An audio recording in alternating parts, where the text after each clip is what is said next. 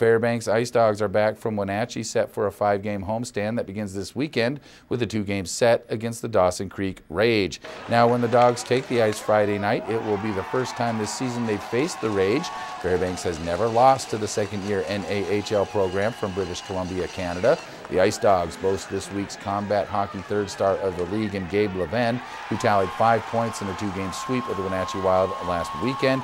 He had 2 goals, including this beauty in the second game where he just walks the entire Wild D zone before going top shelf for the final goal of the series. Levy says sometimes he just gets in the zone. Yeah, I mean, it sort of just happened. You know, like I got around the first couple guys, and then after that, you sort of just instinct takes over, and you're just sort of going, and you know, it worked out well for me. It ended up with a pretty nice goal. That was Levy's 8th marker of the season, but he also tallied 3 assists in the Wenatchee series. His 25 helpers not only leads the Ice Dog, but the entire North American Hockey League. I would consider myself a playmaker. I mean, I have some goal-scoring ability, but passing is sort of my specialty. So if you could say the most important thing to me as a player would definitely be making the guys around me better. So when I'm doing that, I consider myself to be playing well.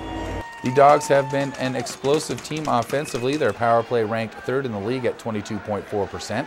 However, during this current 3-game winning streak, it's been strong play in the D zone making the difference. During this 3-game stretch, the Dogs have seen shutouts from both goalies in Alex Fons and Steve Perry and have only given up 1 goal, that coming in a lopsided 4-1 win over the Wild last Friday. Playing man-on-man down low and moving the puck up to the wing good, making a good first pass, and then, keeping our gaps tight. The D zone is all about work ethic, and everybody knows our system. It's just about whether or not guys want to buy in. And these last 3 games, we've definitely seen guys willing to sacrifice the body, willing to battle in front of the net, and it's paid off.